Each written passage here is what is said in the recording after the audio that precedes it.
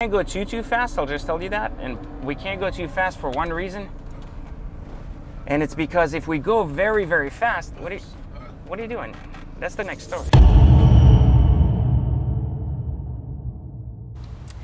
So you know, something really interesting happens when you get old.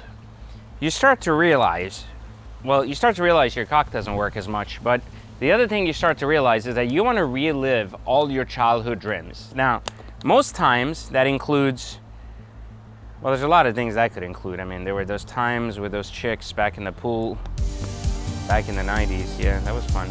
Anyways, yeah, sorry, we're talking about cars. So what I was trying to say is you wanted to relive owning the cars that you once couldn't afford. Now, you saw me do that with the 993. I bought a beautiful 993 4S, and it's glorious, and I love the car. And the best part about that car, and one of the reasons I love it, is because it makes me feel like an old school player. Like back in the day, you were rich if you had a 993 because there weren't 100 different options. Lamborghini didn't even have a Gallardo. So what Lamborghini did have, though, back in the late 90s and the 2000s was something called a Diablo. And a Diablo was so out of reach for most people because this was the pinnacle of wealth, basically in any country you were in. If you had a Diablo, you were like, you were the king. Like, you were that guy that had a 20-inch cock, everyone else had a 2-inch cock. Some things don't grow. Some things don't grow past a certain age, you know? They fool you, though. They tell you this in school. They tell you keep growing till you're like 19, but I'm pretty sure after 16, things were gone. Maybe because I called everybody shorty in school because I was taller in my earlier age, and then I stayed short the rest of my age. Yeah, I don't know. I don't know where I was going with that one. But anyways, so just remember, things don't grow past a certain age. So you got to make up for the wallet to compensate for the things you're lacking in life. So what you do is you get a bigger wallet so you can buy this. And this happens to be a new for Exotic Car Hacks, 2001 Lamborghini Diablo 6-liter.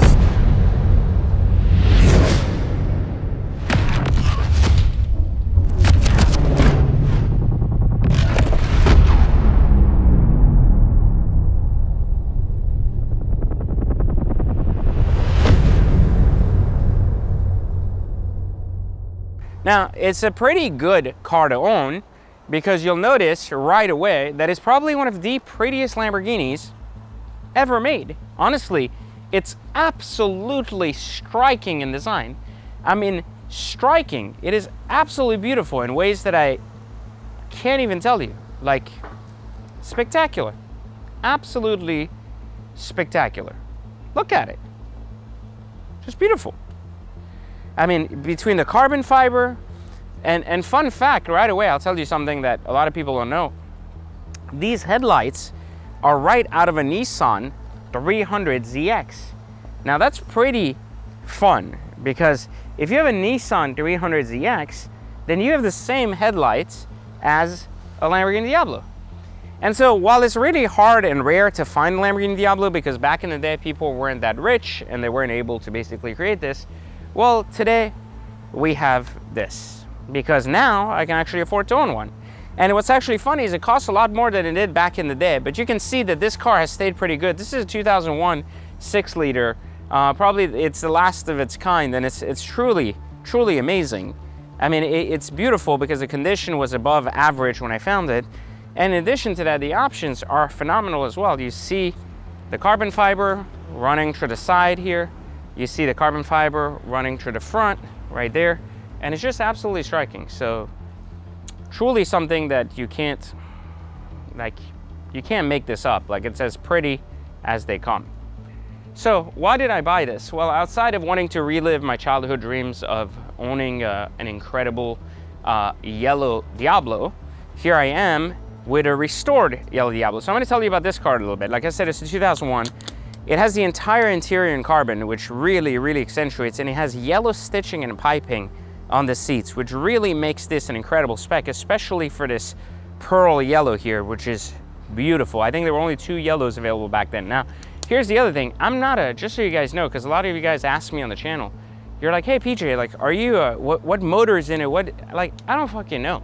I honestly don't care. To me, cars aren't about like the motor they had and so on and so forth. I get like it's fast and shit, but this isn't that fast because it's old. But what I'm trying to say is, like, I don't really know the stuff, like if it's got this kind of exhaust from back in the day, or if it has these, what does it mean to have a V12 and how many horsepower did it make? Like, no idea, honestly. Like, absolutely no idea. What I do know though, is that the values in the Diablos have been going to the roof, and it's the next car that's gonna explode, since the Countach literally went from 300 to 800 to now almost 1 million, versus the Diablo is the last one left as the Mercy started rising that hadn't really taken that sky high up. And I think down the road in the next maybe 6 to 12 months, this might be like a 700-800K car as well, which is what I'm basically betting on, because you hardly can buy a Diablo today anywhere near 500K, let alone one that's actually in good shape, pretty functional, doesn't have a check engine light, doesn't need $100,000 in repairs immediately. This needed about $30,000 of repairs. Everything from sticky buttons were redone, the seals around the doors, the water seals, etc., and everything from the service, the spark plugs, the radio was redone, and everything was brought back to spec. Even the calipers were originally black and then were painted silver and looked awful, and now we're repainted black again, and now you have this beautiful, original, fantastic, and amazing car. It's just spectacular. And I think that for being as old as a 2001, it's in fantastic shape. I mean, just like I had found the 993, this car is as good of a shape of a car you're gonna find on the market, with the leather not coming off the dash, you know, the interior not looking like it's 50 years old, and it sports an original 5-speed. And we're gonna go for a little drive so you can see how crazy this car is. But it's nothing like you'd expect. And one of the reasons I don't like driving older cars is they're just not as exciting. Like, if you actually look at the cars, they're just not that great. Like, once you get in them, everything's kind of like weird and feels flimsy because it's older. And one of the things I try to tell people is that once you have cars like the ones I have, you rarely and hardly want to drive something like this, because it doesn't just bring the same level of excitement as some of the newer stuff. It has a very good analog feel to it and works fine, but it doesn't give you the same sensation as an SVJ or something that just is so much more exciting, reliable, and just goes there. But there's something about a gated manual, we know that.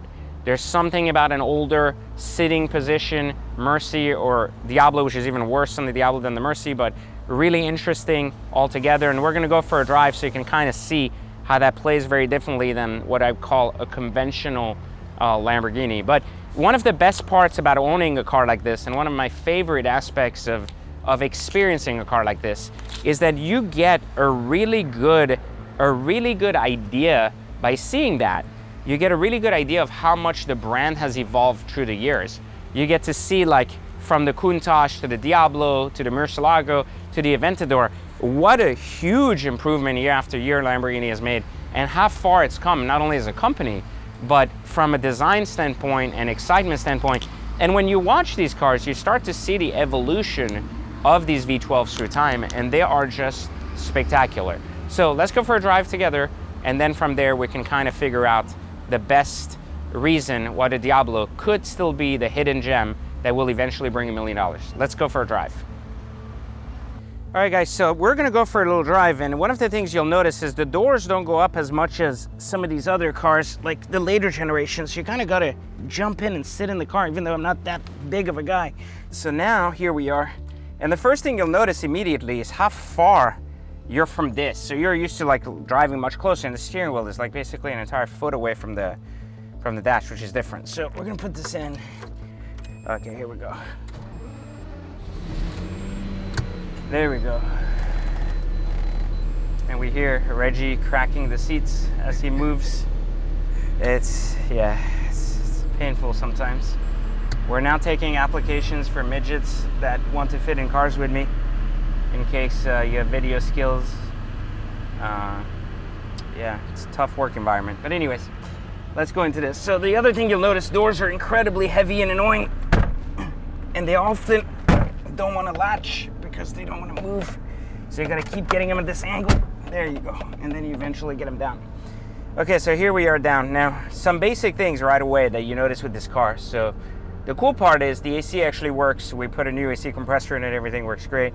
5-speed transmission, all your little buttons here for the windows, the locks and everything. We've had all that redone because you had a lot of stickies here just naturally.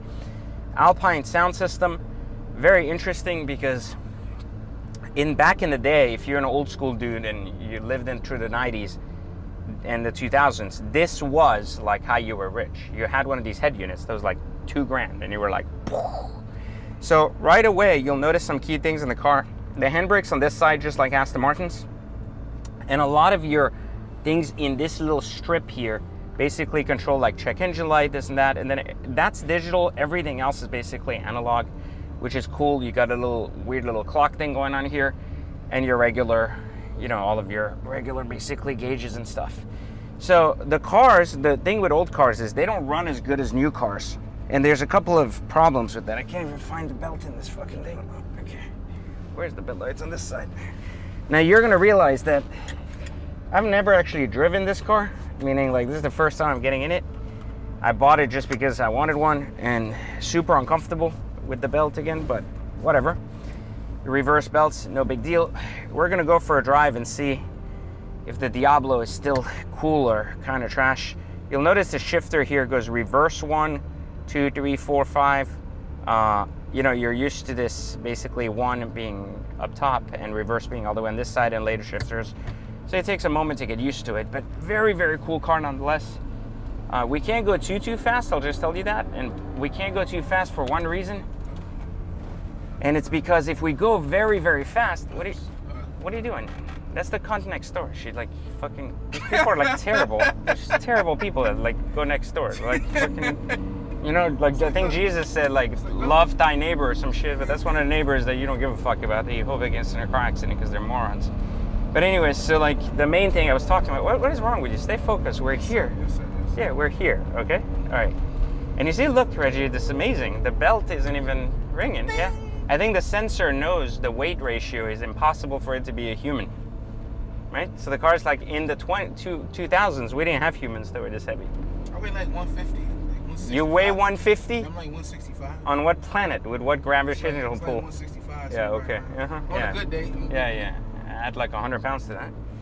But anyways, so we can't go too fast like I was saying because the tires are old. They're not bad, they're just old, and because they're old, we don't want the same thing that happened to Paul Walker to happen because we don't get anything. But one of the things you'll notice immediately with these cars, these older cars, is that you get the exciting analog drive and everything else, but it's just so lacking power, and it's put so much effort to make power, which is, it's cool, it's interesting, listen, but it doesn't give you confidence on the road, something that you get with a lot of newer cars with the tech and the all-wheel drive systems and everything, and it just feels much better than these cars. So this car becomes ultimately very, very different. And one thing that's funny is you have these little things on the mirrors. We used to have these back in the day when you had these mirrors that just the way they were to see your blind spot, give these little circles, whatever. It's really cute. I forget what it's like to basically own a car in the 2000s when the era was just much simpler and just more of a normal time, you know? The AC is cold, everything's working as always, so that part's good. You know, the feel of the car is more solid than, you know, a car that's been abandoned or not cared for, but the alignment's still off, so it's gonna go back to the shop to get complete, but the gated part of it definitely feels good, and the seating position is fantastic. I think what it really comes down to is back in the day, they didn't really think shit through when it came to building cars, so they built them in a way that just worked for the moment. They didn't build them for the convenience or what the driver would do. That was one of the things I loved the most back then, because they were building cars the way they intended to build them, not the way they intended to win a customer over. And I think that's so important, because back in the day, they were basically making cars the way they believed cars should be made, and that was such a more exciting time in automotive history, in my opinion, than catering cars to people who don't understand them. And kind of trying to win market share and stuff that you don't see as, you know, you see as a issue today, but you didn't see as an issue back then because manufacturers had so few options to pick from. Inside the cabin, you can hear everything like super loud, a little bit of crackling there and there from the leather being older and stuff, but in general, fantastic drive.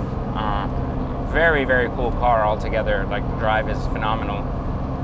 Again, I can't go like super fast, so I can't give you one of these expressions like I'm having an orgasm while I'm driving, like, it's so fast. Because it's one, why are you laughing, Reggie, again? Why are you nodding your head? Like, always like judges me for these things. I think, you know, the judgment is on you. You know, we're talking about Jesus earlier, it's a bad thing. But anyway, so we're back to this idea of, again, like I was saying, I can't do one of those orgasm videos that gives you a sense that I'm super excited about driving my car, because I don't want to die. But outside of that, I think it's a pretty solid driving car. And I'm literally experiencing with you guys here for the first time. You can hear everything going on here on the road, and blinkers, everything's... You feel it, huh? You hear that? I just want to make sure nothing blows up while I'm driving, but anyways, you can really feel it. You can feel the engine, because this is one of my biggest things with new cars, is the power is so linear across the board. And with older cars, because it's analog, you literally feel the motor going through its little phases and the cylinders firing and stuff, and it's really cool. But yeah, overall, if you're trying to buy a Diablo, I'd say there's a couple of things you need to know, because I kind of researched this on my own. It's best to either buy one of the first cars or the last cars. So basically buy 2001 like this. The 6.0 is like super awesome, because this is basically a Lamborghini Murcielago in a Diablo shell, which is fantastic again. And I think that works really well for one simple reason. And it's because you're getting, like I always say, you're getting the best of the newer stuff, even though it's still old as fuck now. But you're getting, in a way, still the old traditional design that so many people are going to recognize on the road. And this is one of the best colors to do it in. So it's harder to find a Diablo these days, but if you can get one, you'll probably need to spend like 50 grand or so just restoring some of the things. And before you go, oh, well, that's a lot of money to restore a car. I mean, you have to understand, once you start buying these older cars, they're just 20 years old. Like it has nothing to do with the car being mistreated. This car was driven 3,000 miles a year for 20 years, you know, like not even, it's got like 20,000 miles, like 1,000 miles a year, 1,500 miles at the most, you know? So it's not that much, you know, it's not that bad to have 26, 30,000 miles. And I would recommend it heavily to not buy a car with 2,000 miles or anything, because you really don't know if it even works, because it's never been driven or checked to work or not. Get cars that have some type of service record, or someone cared for, at least driven them a little bit. Make sure they've been left on a tender and the batteries aren't dead, but even if they are, batteries aren't necessarily that expensive. I will say you'll have a struggle finding tires, so if you have a car that is bad on tires, meaning the tires are completely fucked, you're going to be fucked, because you're not going to be able to buy anything to replace them with, because everything's on a back order or special order and doesn't exist for like a year. So one of the tricks is to buy a Diablo and put Murcielago tires on it temporarily while saving the real ones, so you can at least find tires out there on a Mercy. It's the same like wheel thing, you can just bolt them and swap them. But anyways, that is my review of the Lamborghini Diablo that has been just added to the collection. Now, I did not buy this car to hold it forever. I bought it because I wanted to restore it, and I wanted to sell it, meaning I wanted to post it on BAT or something and see if I could make some money off of it, more as a flip. Now, it doesn't necessarily have to flip now. I might try to sell it. If it doesn't bring the money I want, I may just park it for a couple of years and then bring it back out and wait till the market's up to $1 million and just get rid of it at that point. But I think it's a spectacular looking car and one of the best looking Lamborghinis that has ever existed in history, in my opinion, even though it has 300ZX taillights. So if you want to learn, again, how to leverage cars, enjoy them, not lose money on them, and in many cases actually make money, like cases like this, especially if you like more collector grade investment cars, then make sure you click the free training in the video. It's available right in the link, and you'll be able to take a free training that'll teach you how to turn cars into alternative asset investments. And of course, thank you for watching. Like, subscribe, and tell me what you think of the color pick on the Exotic Car Hacks Diablo. So again, we'll see how it goes. More reviews and more updates on this later. Talk to you guys soon.